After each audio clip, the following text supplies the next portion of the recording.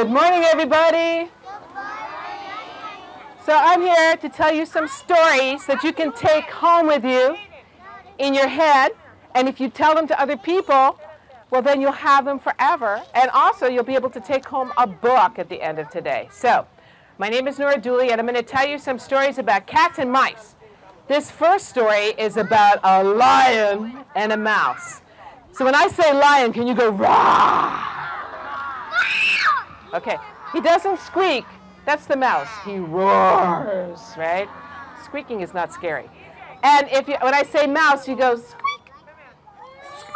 So once there was a lion, rah, and a mouse, and they're in the same story. This is an old story that comes from Africa and then moved to Greece and then it's told all over the world. Once there was this lion, rah, who was a really messy eater. He liked to eat a lot, and he would eat so much, and he would leave all his food in his mane and on his paws, and after he ate a lot, he would fall asleep. And he would snore so loud, it'd be like this. Can you do that? He would snore so loud, but the animals in the jungle liked that because then they would know he was asleep. And when he was asleep, that meant that the little animals could wander around and not worry about being made into lunch. So, one day, the lion had eaten a lot, blom, blom, blom, blom, blom, blom, and he got a lot of food all over his face and all over his hands and all over his mane, and he fell asleep and he was snoring. And a little tiny mouse heard him. And she thought, this is perfect. I can go out and see what's going on. So she went crawling through the jungle and crawling through the jungle, and she saw that big old lion sleeping. He was snoring. And he was covered with food. And she thought, free food, that's what that is. That is free food right there. And so she went crawling, creepy, crawling over, and she started eating off of his paws.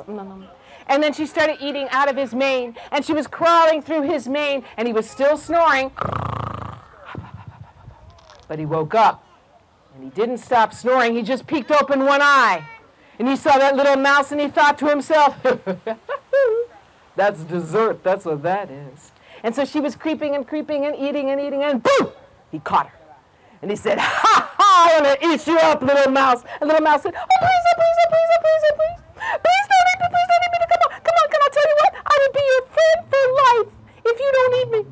He said, friend for life? Now, if you thought his snore was loud, if you thought his roar was loud, his laugh was so loud, he went, ha, ha, ha. Can you do that? Ha, ha, ha. You're going to be my friend, you little pipsqueak of a thing, you. And little mouse said, yes, I tell you what, I'll be your friend, I'll be a loyal friend. A friend in need is a friend indeed. Ha, ha, ha, said the lion. You're so funny. You know what? You are so funny. I'll tell you what I'm going to do. I'm going to let you go. And boom, he threw the little mouse right out of his paw. It went tumbling, head over foot, stood on its legs, and went running back to its hole and hid. The lion thought to himself, that is so funny. Well, a little mouse like that be my friend. That is like so funny. I don't need any friends. I'm a king of the jungle. Well, the next day, the lion was walking through the jungle, and he didn't know that some hunters had been there, and they dug a huge, deep hole. A hole so deep that a lion, if he fell in, could not jump out.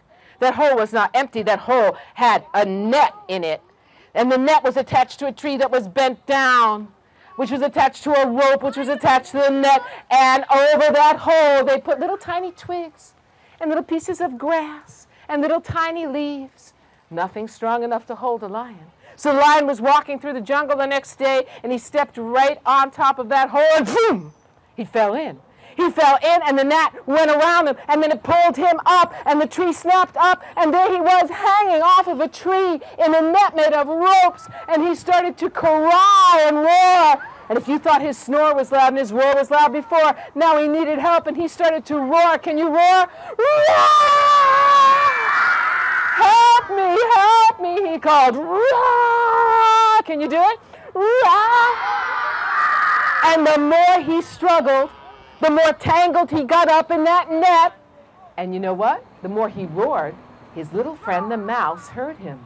And she said, wait a minute, that's my friend. That's my friend. And she went running over, and she saw him hanging up in that net, and she said, don't worry, I got you. And so she went climbing up into that tree, and she went climbing down that rope, and she started to chew like a champion, because that's what mice can do. Chew like a champion. Can you chew? She chewed through one rope. She chewed through another rope. She chewed through a big knot. She chewed through another rope, and another, and then boom!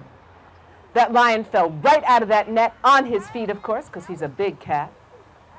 And he said, well, little mouse, you were right. She said, I tried to tell you, a friend in need is a friend indeed. He said, that's right, my friend. And they were best friends from then on. And that's the story of the lion. Rah! Can you do it? The lion and the mouse. Yeah, cool. So that's a story, like I said, that's been told for thousands of years. And this is another story that's been told for a really long time. Come on in, friends. We're just starting another story. Find a place to sit. Be comfy. You might want to sit like up the hill because it's sort of shady. I don't know. Wherever you're comfortable. Yeah, you're good? Okay. All right. So I'm telling stories about mice and cats today. Yeah, that's my theme. So, a long time ago, but you're going to have to wait for the cat to come in this one. A long, long time ago, they tell this story in India. They've been telling this story all over the world. It's a Jataka tale. It's over 2,000 years old. This story is about a little rabbit. And a little rabbit was in the jungle, and she was eating, nibble, nibble, nibble, nibble, nibble, nibble, nibble, her big old ears so she could hear everything, right, sticking up. And all of a sudden, she heard behind her, there was a big mango tree. And she heard behind her, boom! And she said, oh no! Oh no! The world is falling apart! Ah! And she started to scream. Can you scream? Ah! And she said, the world is falling apart. And she started to run. And she started to run, and another little rabbit saw her and said, what's the matter? And she said, I can't stop, the world is falling apart. And she kept on screaming. Well, the other rabbit said, the world is falling apart, I better run too. So that little rabbit started to run. Then there were 5 rabbits, and then there were 10, then there were 10, then there were 20, then there were 20, oh, there were 30, then 50, then there were 100 rabbits running and screaming, ah! Can you do it? The world is falling apart. Well, a big old bear heard them, and he said, what's going on? What's going on? And the rabbit said, we can't wait, the world is falling apart, we gotta run. And the bear said, the world is falling apart. And he started to crash through the bushes, and he was moaning, oh no. Can you do that? Oh no. And then another bear saw him and said, what's the matter? He said, can't stop now, world's falling apart. Oh no, oh no. Well, one bear saw it, another bear saw it, then 5 bears were doing it, then 10 bears, then 20, then 30, then 100 bears were going through the forest. Can you do it?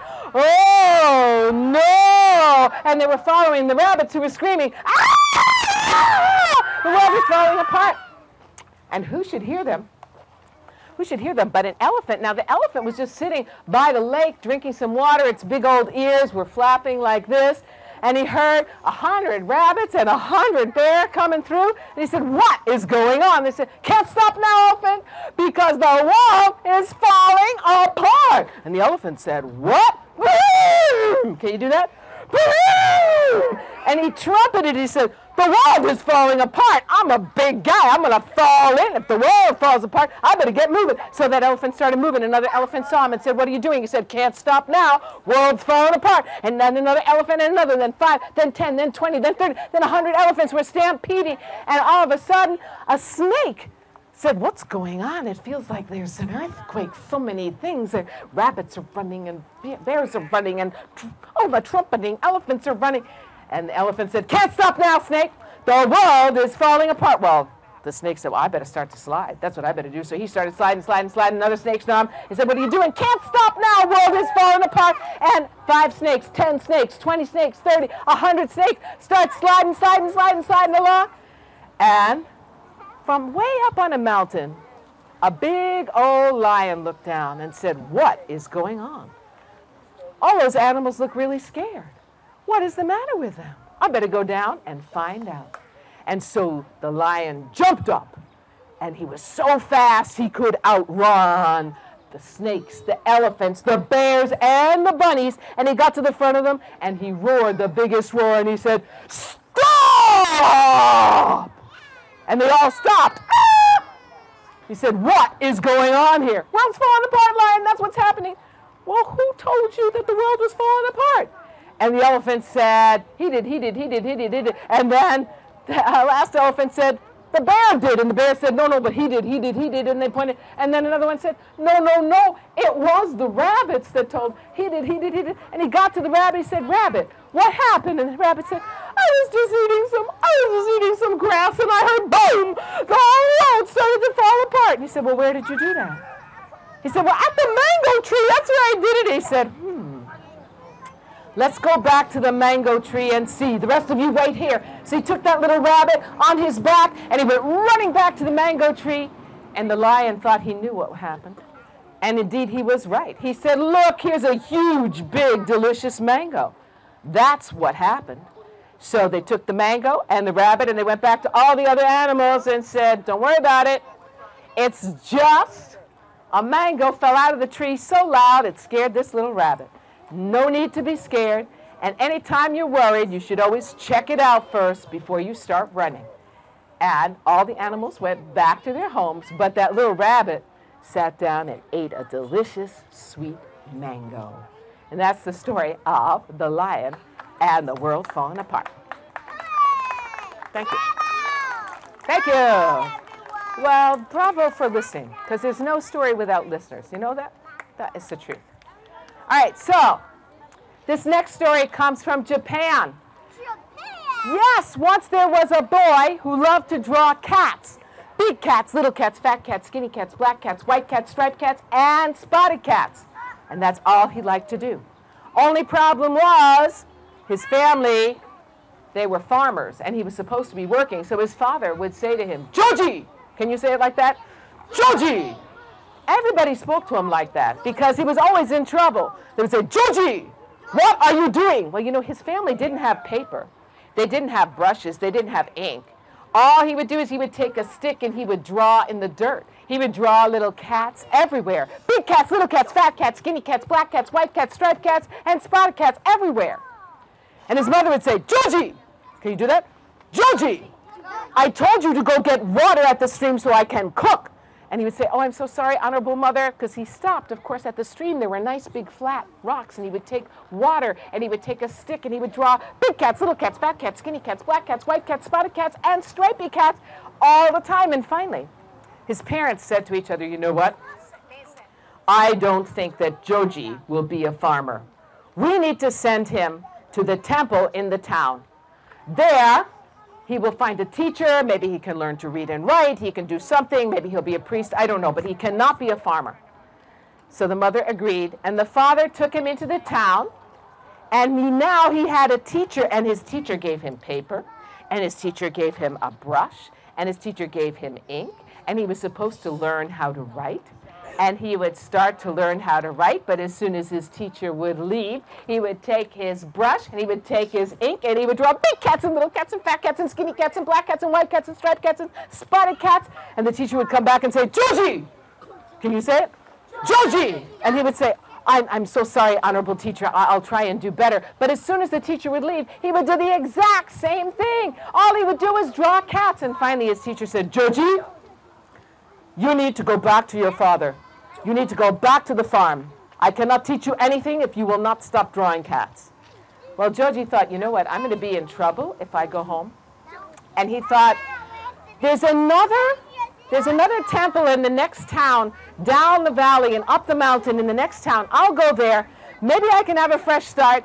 Maybe I'll learn to stop drawing cats. So he went down the valley and up the mountain. When he got to the next town, it was afternoon. It was starting to get dark, and he went up to that temple and he rang the big bell. Boom! But nobody answered. So then he looked inside. It was empty, but it was a big, big room. It was a big room as big as all you people here. It was that huge. And he went inside, and you know, the people from the last place had let him keep his ink and his brush. So he had ink and brush, and he looked at all the walls, and all the walls were empty, and he thought, whoa, I can draw some cats. So he started to draw all over the walls, big cats, little cats, black cats, white cats, striped cats, polka dot cats, all kinds of cats, all over the walls till he got to the last wall. The last wall was empty, and he decided to draw a huge cat, a cat that went from like that garbage can all the way over to that little wagon. It was huge. The head was over here, big body, and then its long tail. And when he was done, the sun had gone down, it was kind of dark, and he thought, I should go to sleep. So he found a little tiny closet, because he didn't feel right about being outside. So he found a little tiny closet, and he opened up the door, and then he shut it. It was just a perfect space, and he fell asleep. And while he was sleeping, something came in, and boom, he heard it open the door. And then he heard big footsteps, boom, boom, boom, boom, boom. And then he heard something sniffing, sniffing. Oh my goodness, it was sniffing, and it was getting closer and closer to where he was hiding in the closet. It was sniffing and getting closer, and then he heard, meow! And then boom, there was a huge fight right outside his door, hissing and scratching and biting and all kinds of terrible noises and tearing, and then silence. But he was too scared to look. So he waited until he could see sunlight coming through the little crack in the door. And when he saw sunlight, he slid open that door and he looked, and there on the floor of that temple was a rat that was so big it was like from here to there, as big as that stone wall.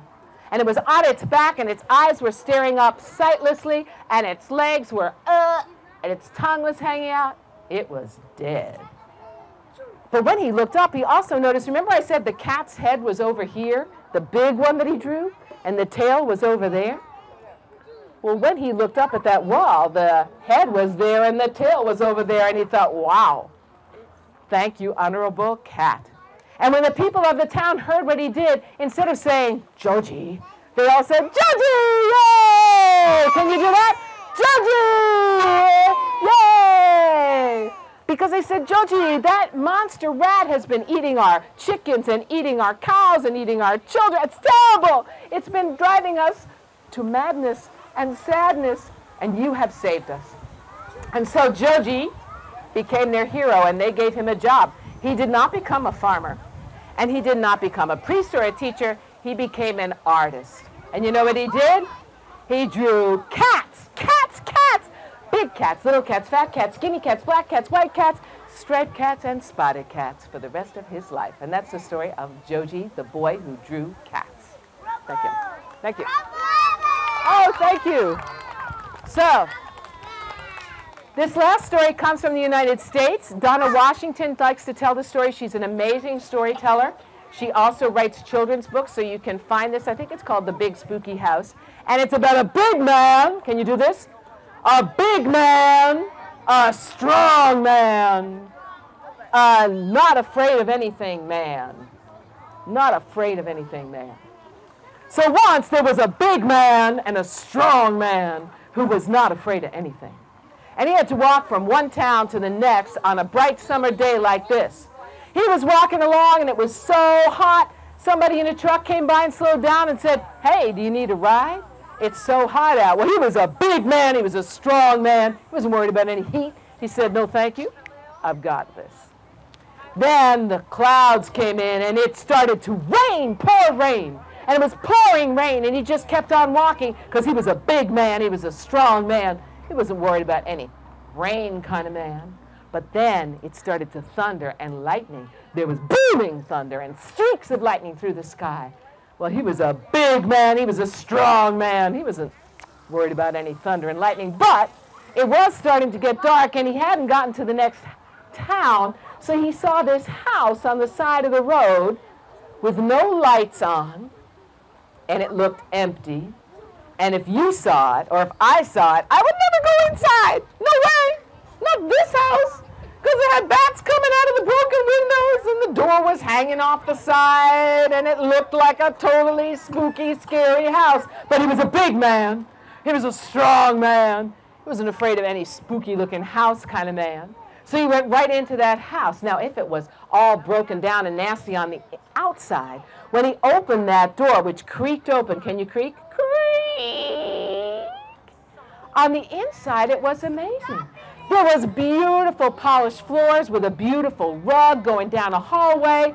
And then at the end of the hallway was a doorway into a dining room with a big fireplace and a nice chair next to it, and a huge table that was set just for one person with every kind of good thing to eat: roast beef, baked potatoes, biscuits, butter, honey, tea, you name it. Delicious. Well, he was a big man. He was a strong man. He was a hungry man, so he sat right down and he ate all of that food. And then he thought to himself, you know what? That fire looks very nice. I'm all wet. I'll see if I can't dry off and take a little rest. So, just before he fell asleep, though, he heard bong, bong, bong, bong, bong, bong, bong, bong, bong, bong, bong, bong. It was midnight, and he fell asleep, and he was snoring, and he was dreaming about biscuits, when all of a sudden, bong! He's like, oh, what was that? He said, oh, no, that's just the clock. That's just 1 o'clock. That's all that is. But then he heard creak, and he heard tiny little footsteps coming down the hallway. And into the room came a cat, a black cat, with a white triangle right under its chin.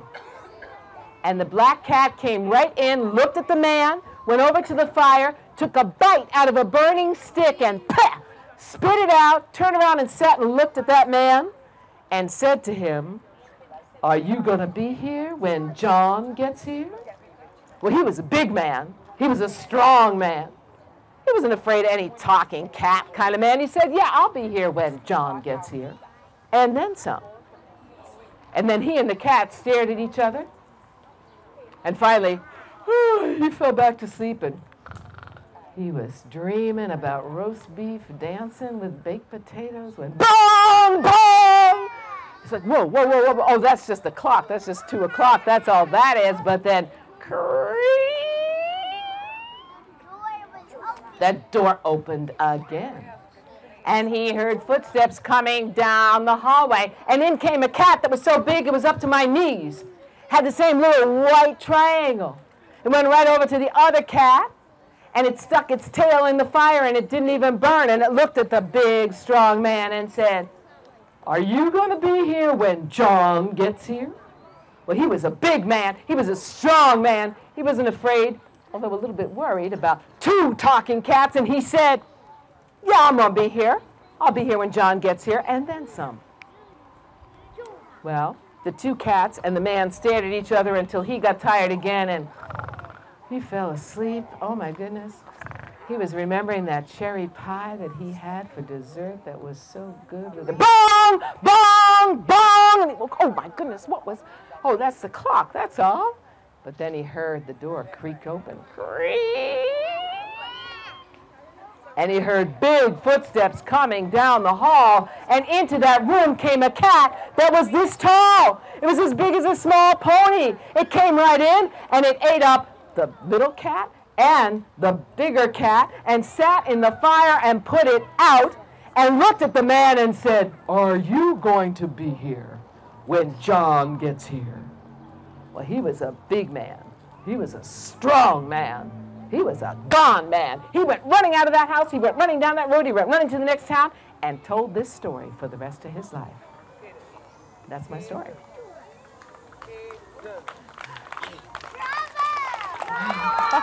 Thank you. So, last story, it's about a mama mouse. So you guys are going to be all my little mice children, okay? And when I say something, you're going to say, yes, mama, but you're going to say it in mouse. You're going to say, squeak, squeak, squeak. Can you do that? Yeah. Squeak, squeak, squeak. Okay. So one day, Mama Mouse said to all of her children, children, we're going out to eat and find food out in the world. You need to listen to me and do exactly what I say when I say it, and don't move until I tell you it's okay. And they all said, yes, Mama, but they said it in mouse. They said, squeak, squeak, squeak. So Mama Mouse said, squeak, squeaky, squeak, squeak, squeak. Let's go. So they went out, and first they found some raspberries. Oh, they were so ripe and delicious, and they pulled them down.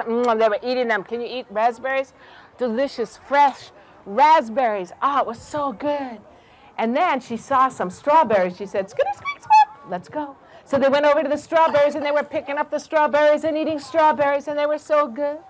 And then she saw some acorns, and she said, squeak, squeak, squeak. So they were taking the tops off of acorns and chewing on them.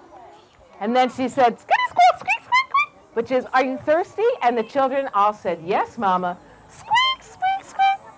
And she said, let's go down to the stream and get a drink. So they went down to the stream, and they put their little mouse lips down to the water, and they went, can you do that?